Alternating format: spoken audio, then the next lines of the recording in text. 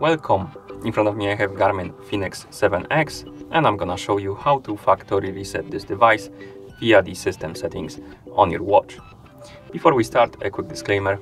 If you want to factory reset your watch, make sure that the battery level on your watch is at least above 30 or 50%, because if the battery dies during the resetting process, it might damage your device. Now let's continue with the reset. So first thing we need to do is to press and hold the up/menu button to open the menu. Once the menu opens, we need to scroll down, so keep scrolling down until you find the system option. Tap on the system to enter. Here, scroll down, find the option called reset and tap on it. Here we have options like reset default settings.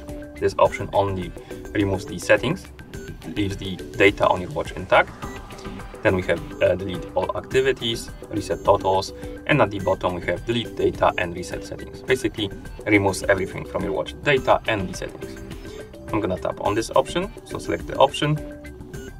And here we have a confirmation that it's gonna remove all of our data and settings.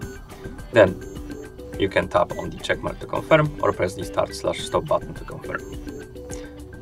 Then select yes and wait until the resetting process is complete.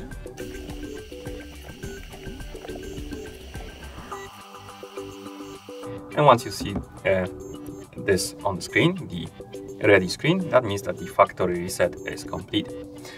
Thank you for watching. If you found this video helpful, please consider subscribing to our channel and leaving the like on the video.